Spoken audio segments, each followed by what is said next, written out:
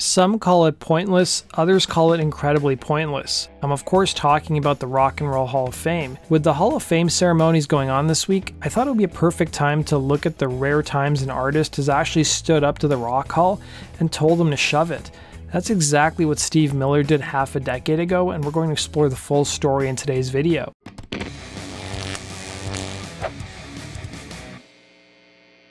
In 2016, Steve Miller would be inducted into the Rock and Roll Hall of Fame, with other overdue acts including Cheap Trick, Chicago, and Deep Purple. Also being inducted that year was rap group NWA. The Rock Hall has long been criticized for ignoring hugely influential acts, having a mysterious governing body that chooses who gets in and who doesn't, in addition to giving fans limited say, and of course inducting rap and hip-hop acts who aren't really considered rock and roll. The run-up to Steve Miller's induction seemed like any other year. Even the ceremony seemed to go off without a hitch, despite Miller's gentle criticism during his induction speech saying, "I encourage you to keep expanding your vision to be more inclusive of women," since his induction year had no women. He would also push the hall to support music education. Then everything changed as he talked to the press backstage. The person who tries to interrupt him was the publicist for the Rock Hall. The whole process needs to be changed from the top to the bottom. Doesn't need to be this hard. There's nothing fancy going on out there that requires all of this stuff. They need to get their legal work straight. They need to respect the artists they say they're honoring, which they don't. I don't have any of my paperwork is signed. I have no licensing agreements with these people. They're trying to steal footage. They're trying to make me indemnify them.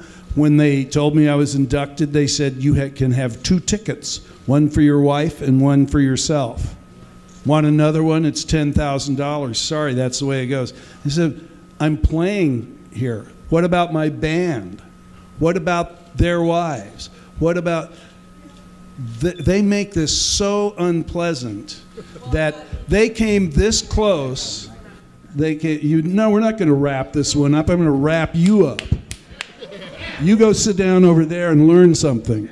So here's what you need to know. This is how close this whole show came to not happening because of the way the artists were actually being treated right now. So I'll wrap it up right now. Following his rant backstage, the Rock Hall put out a statement that read, "Rock and roll can ignite many opinions. It's what makes it so great. The Rock and Roll Hall of Fame was honored to induct Steve Miller tonight and congratulates him." Following the ceremony, he would be interviewed by Rolling Stone magazine, and during that interview, he took some more time to slam the Rock Hall for being an amateur production. He would also slam the Hall of Fame over time constraints put on artists during their performances, what they can say, and who they can invite. Each inductee gets 2 free tickets, with subsequent tickets costing around $10,000 each. He would elaborate further on his frustrations, with the exchange with Rolling Stone going as follows. The interviewer would ask, "What do you mean by amateur production?" To which he responded, 100,000 phone calls, the contract work, the licensing still isn't signed and isn't complete, everybody is kind of a dick and an a-hole, and every artist you talk to will tell you that. You're lucky that everybody didn't effing walk out. It was very, very close. If you're an investigative reporter, get effing busy, okay? Got enough, he'd say. He would go on to criticize the committee who selects the inductees for not being transparent and saying they should be replaced. 3 weeks after his induction ceremony, Steve Miller would appear on the Howard Stern Show on Sirius XM, and inducting Miller that year would be the Black Keys, which he also took issue with, telling the radio host, "I was never introduced to the Black Keys. I didn't know who they were personally. I walked in through security and there's this guy, Black Keys frontman Dan Arbach, looking at me, making goo-goo eyes at me or something. I walk up to him and I go, 'What are you doing tonight?' And he says, 'I'm reading your speech.' I say, 'Oh great, I can't wait to get the F out of here,' and I didn't know who he was." The Black Keys would also make their feelings known, with guitarist and frontman Dan Arbach telling Rolling Stone, "I don't know, we read a lot of things and we got really uncomfortable feeling when we first met Steve. He had no idea who we were, no idea, and he made no effort to he didn't even figure out who we were," he'd say.